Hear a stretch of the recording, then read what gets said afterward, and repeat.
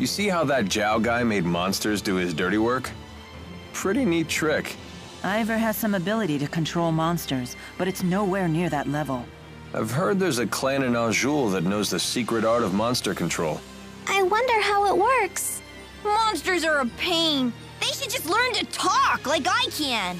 Come now, isn't it easier this way? Would you really want to kill a talking monster? I guess not. I would crush them with witty repartee. That's true. If we could negotiate with monsters, we wouldn't need to fight them all. But even if they could talk, they'd all be speaking monsterese. So hire an interpreter who's fluent in this language. And then it turns out that's exactly what the secret art is. Whoa!